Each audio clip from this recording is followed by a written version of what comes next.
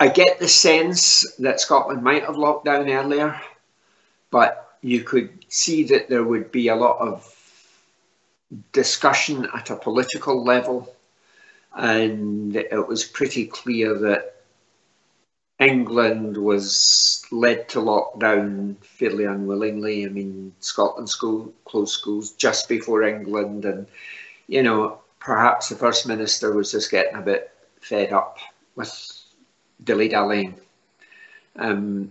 So yeah, we could have done it earlier and probably should have done it earlier. But again, the economic damage that does, not just the damage it does to the economy, but the damage it does to people who will lose their jobs and who are struggling, that's got to be taken into account. So yeah, we might have done it earlier, but hindsight's a wonderful thing.